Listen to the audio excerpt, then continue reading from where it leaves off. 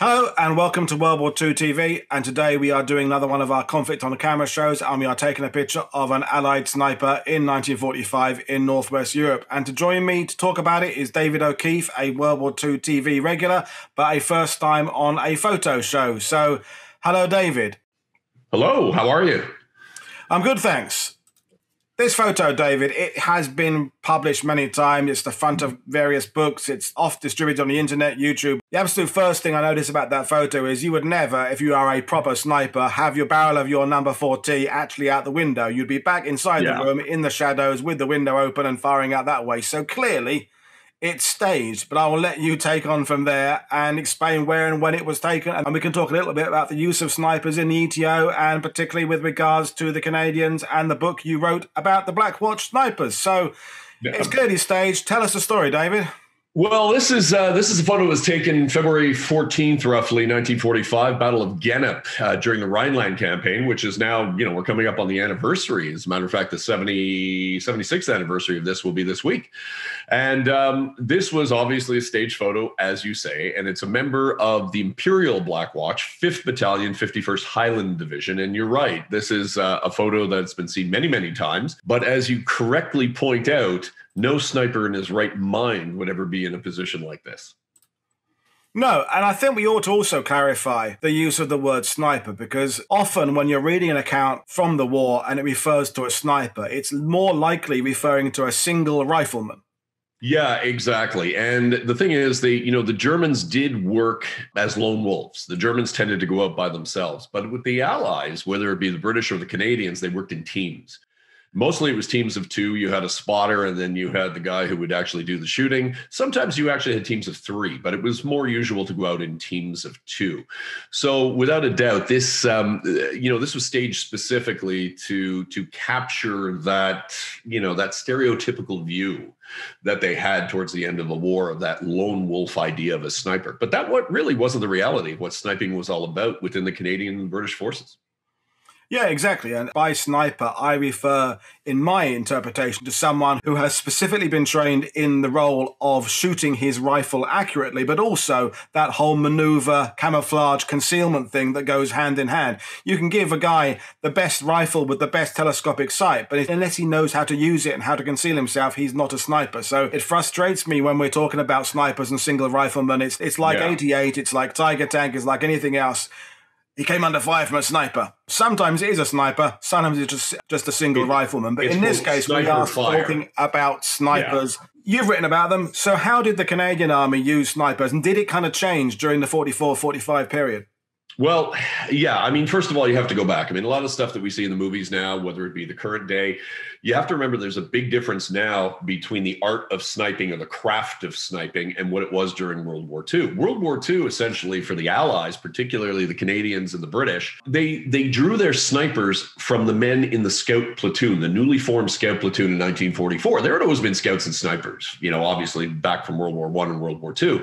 But in February of 44, based on the experience and the impact that the Germans had in Sicily and Italy, the Allies decided that having a dedicated scout/sniper platoon was the key, the way of moving forward in infantry battalions. So in this particular case, you have to remember that what you said is absolutely right, that it's not just a question of being a crack shot. That was something that definitely would get you in the door.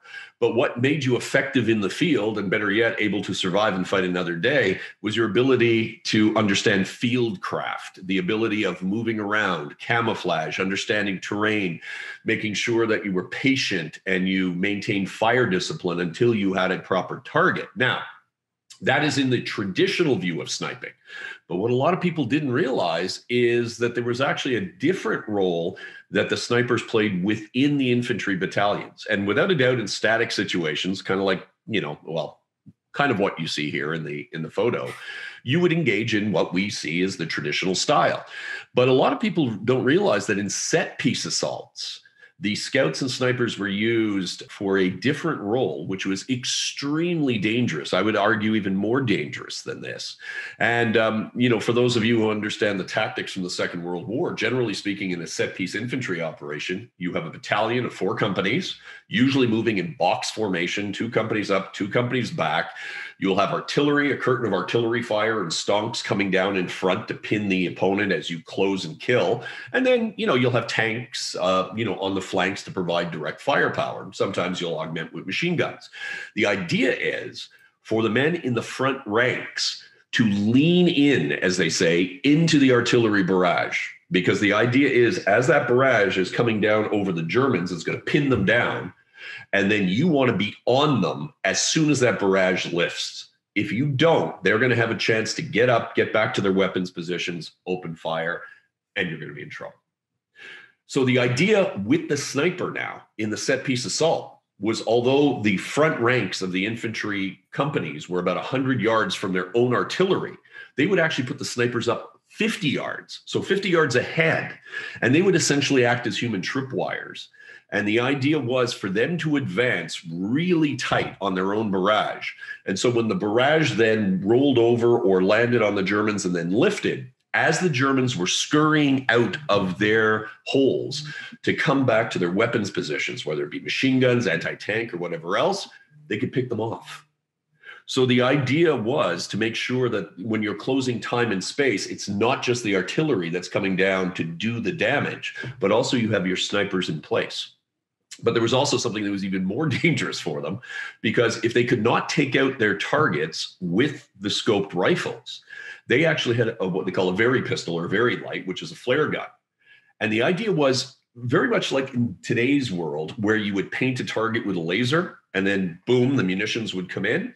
The idea was to use the very light and fire different colored flares at whatever the target was for the assaulting tanks or the supporting tanks then to take on.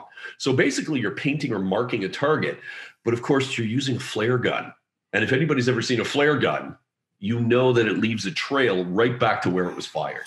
So this is essentially to improve the accuracy of artillery. Artillery is an incredibly important power tool that we Allies have in World War II, particularly 44, 45. But this is an ability to refine the accuracy of it by someone up front, a bit like a forward observer, but an armed forward observer who could also, as you say, take out targets himself and look for NCOs and officers and people in command. Yeah, I mean, that was the vulnerable part, right? The vulnerable part is as soon as that artillery stonk lifts, the Germans are going to come back out of their shelters and run into their positions and open fire. And if your infantry has not advanced quick enough, and likely 90% of the time that's the case, you need something there to be able to delay and disrupt the enemy as they open fire or before they open fire. And you're right, going after weapons, anti-tank teams, machine gun teams, command and control, anybody barking out an order. A lot of times the snipers work just off of physical visual recognition. In other words, body language. They could see who was in charge just simply by the body language, and then they would try to focus on that. And yet within this way of operating within the structure of the British and Canadian Army, there is also this sort of license in the sense of equipment. The use of body armour, I'm thinking of the fact the British 3rd Division used SS reversible smocks for their snipers, which is kind of asking for trouble, I think, when you're coming back. And you wanted to bring up body armour because we think of armour, again, as a very modern thing and your Kevlar and your Black Hawk Down kind of scenario. But it was experimented with in World War II to varying degrees of success and unsuccess. But there was a standard set of British Army and Canadian Army body armour. I used to own a set of it many, many years ago. Manganese steel plates, one over your kidneys and vital organs, one over your chest, and it's sort of held together with webbing. And so you've got these photos that you acquired and you use in your book about the body armor used by these guys. So explain a bit about how that came about and what you found out and how they used it. Well, writing about the Black Watch snipers at Verrier Ridge. And of course, the Canadian Black Watch end up, taking a pasting. They lose 94% casualties going up Verrier Ridge. But just in the hours before they actually made the assault, they were issued with what was considered to be experimental body armor. And then you throw it, actually, it's supposed to be under your battle dress, and then you put the battle dress over. But because of the hurried conditions, the Black Watch just simply threw it over their battle dress. So anyway, when the Black Watch goes into the attack on the 25th and they go up Verrier, they've all been outfitted with this. And that is something that I had heard about and read about in the accounts, but I had never seen any photographic evidence until actually I was researching the book. And there was a book written by Didier Lodiot. He did a book on the 272nd German Infantry Division. So I was looking at it, and when I was going through it, I literally almost keeled over, because here were some photos taken by a member of the 272nd of prisoners from the Canadian Black Watch that were taken during the assault or after the assault on Verrières Ridge. And they're standing there, and it was remarkable. And then there's one where you can clearly see the body armor, which has been hung over. And that is, I would argue, one of the most unique photographs that you're ever going to see, because this is, there was rumors of, using this. There's reports of using it. But this, from what I can see, is the only real photographic evidence that we have of it actually in operation. So that confirms the reports in the story. But let's get back to the photo and talk about some of the details in the photo. I mean, it's clearly a number 4T, standard Lee Enfield sniper rifle as used by the Commonwealth armies. His battle dress appears to be normal. The helmet appears to be normal. Now, what does look interesting to me is the rolled up anti-gas cape on the back, because it looks like it's been unrolled and rolled up several times. Normally, the anti-gas cape is something you just wear and you keep it rolled up and you don't use it very often because, of course, we never actually experienced gas in the Western Front. No. I mean, they use it as a waterproof. Do you think, because it looks like it's been used more often and he's using it for camouflage? That's my theory when I look at that. He's using that as some kind of ghillie suit device. Yeah, a lot of things. I mean, a lot of things you have to remember, it was idiosyncratic. There were things that were, without a doubt, issued. And then, of course, they jerry-rigged a lot of stuff. You always had your combat scarf, which doubled. It was a mesh scarf, which was really ingenious because the mesh was just thin enough that you could put it over your face and you could break your line so nobody would pick you up, but you could still see through it, which was remarkable. And so it had, obviously, its practical applications in the field when you're sniping or in a hide, but it also, and take this from somebody who's served a bit of time in the army, it also came in handy when you went to the latrine, because of course you could wrap your nose and your mouth around it. And it was great when you're sitting in the back of a truck that's spewing diesel. Things were as scarves, and you could wrap it right around and it would filter out any of the diesel. So, I mean, a lot of times with infantrymen, they're sucking diesel and dust. And so you need things like this. So not only is it practical for obvious reasons in the field, but then, of course, they started fashioning it into almost like a balaclava, where they would put it on the top of their head. And it became very much distinctive of that scout sniper culture. And I've done a bit of reenactment, not real service, but pretend service. And that 2-foot square of scrim is very, very useful, because it's got the holes in it. So when you're around it, have your neck as a scarf, it keeps you warm. It's the pockets of air. You can use it as a bag to carry shit in. You can put it under your ass when you're arriving in a truck to cut out the bumps. It's just an incredibly useful bit of gear. You can use it as a tourniquet. It's the Jeep for the infantryman. In other words, it has so many different uses and platforms, without a doubt. It's absolutely amazing. The other thing that's unique, of course, is the battle smock. The smock essentially was a British paratrooper smock that was then specifically rigged for snipers. In other words, extra pockets for, either maps or extra ammunition or things like that. And, of course, the one thing that, kind of slips through is the use of benzodrine. They used to take either benzodrine tablets, or better yet, a lot of snipers used to keep benzodrine inhalers, believe it or not. And because the idea was, you'd be off in a hide somewhere, you'd be out for hours, you'd be on patrol, you needed to stay awake, and you needed something even artificial to keep you going if necessary. But, you think about the snipers. I mean, they're unlike the rifle platoon or the rifle companies, where there's periods of sheer terror and then boredom. When you have a sniper and a scout, it's continual. The stress is continual, because when you're not fighting, in a set piece battle, you're doing your patrols. You're out on reconnaissance patrols, listening patrols, sometimes fighting patrols, liaison patrols. It's constant motion. And even though I don't talk about it in the book, the Black Watch of Canada, their sniper platoon went through about 9 or 10 platoon commanders just in 10 months, just because of the demands. Before we move on, any other details in that photo or any other remarks we want to make about particularly the snipers in the Canadian Army? I know we've addressed this as a British soldier here, but was there anything else particularly that the Canadian snipers adopted that was unique or particular to their nation? Not really. I mean, most of the stuff that the Canadians were using was the standard, pattern British outfitting. Whether it be from helmets to the to the scarf that we were talking about, the smocks. There was nothing that, for I could see, that was particularly Canadian, unless something was developed towards the end of the war.